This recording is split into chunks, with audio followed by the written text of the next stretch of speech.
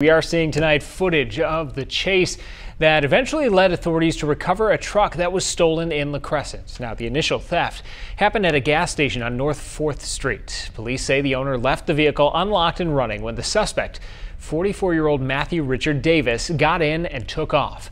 The criminal complaint indicates the owner tried to stop Davis, but eventually had to jump out of the way to avoid being hit.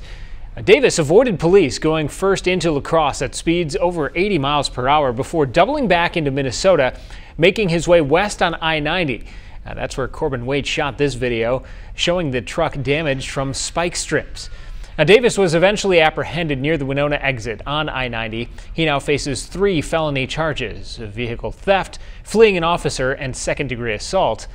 Davis is due back in court on Friday.